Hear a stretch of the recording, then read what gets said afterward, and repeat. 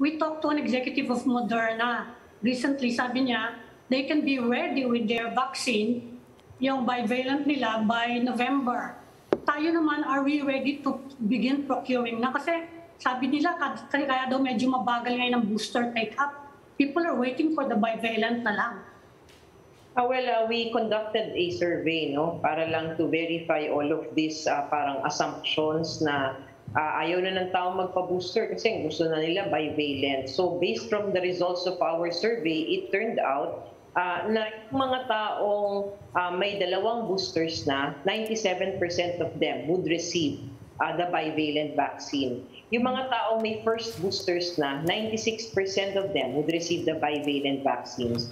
Yung mga taong may first 2 doses or fully vaccinated, as we define it here, 67% only would receive the bivalent. And those who are not vaccinated, 14% only will receive the bivalent. So if you look at the trends and these results, this would show you that those who had been interested in these vaccines are also the ones interested in these bivalent vaccines. So just to give that information, we had been negotiating with the manufacturers of these bivalent vaccines for over a month already.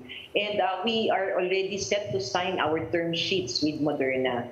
They have committed to us, yes, as early as end of November, they can produce and they can deliver. Tayo naman, syempre, we go through our processes. There are still regulatory processes that we need to undertake, like FDA authorization, plus we need the Health Technology Assessment Council positive recommendations based on law. So we need to go through this, but the Philippine government, we have the funds, we are ready to procure, and ang amin ngang estimate kung talagang makukuha na natin ng mga regulatory clearances, by December we have the bivalent vaccines already. In the meantime, po, ma'am, I mean, the survey that you mentioned, it goes to the attitude of people on whether or not they've been waiting for it, they're ready, they will take it, and so on.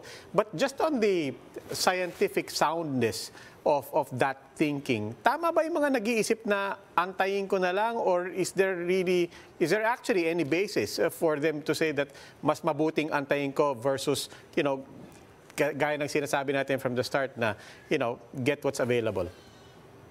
Yes, syempre, hindi naman tayo sang-ayon. But for those, it's going to be different, no? Kasi for those boosted, they already received their boosters. So they are much protected than those just having 2 doses or not vaccinated at all.